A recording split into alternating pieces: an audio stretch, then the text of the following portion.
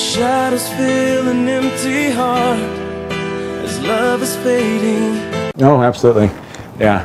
How about yesterday, basically? But and that's kind of the opposite of the separate maintenance question that you ask, where so many people want to just ease into that, or the finality of it's scary, but yet it's probably something that needs to be done. But with regards to just the standard waiting periods in Oklahoma, we have, as I understand it, at one point in time I'd heard we're the second easiest state in the nation to get a divorce in. I don't necessarily know where that came from, but the point being is there are not a lot of obstacles to a divorce in Oklahoma.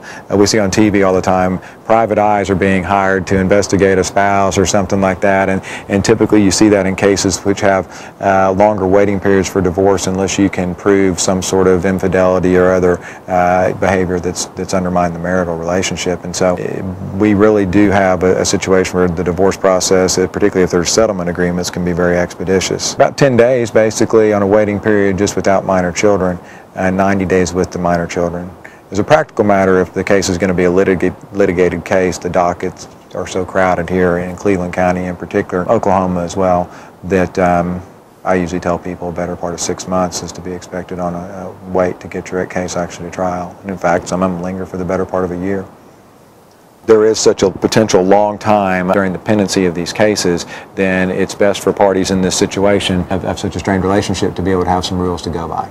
And so we are, in most cases, particularly those involving minor children, we do go to court seeking a temporary order that's going to govern them during the pendency of their divorce. And what the temporary order will do is set forth provisions for temporary division of property and debt, who gets the house, who gets the car, who's going to pay Visa, who's going to pay MasterCard, this type of thing. Temporary support alimony potentially is often litigated in temporary order proceedings, just to make sure both parties can stay afloat during that time. And then obviously the issues of custody, support, and visitation, all temporary, are dealt with during the pendency of the case as well, at the temporary order phase.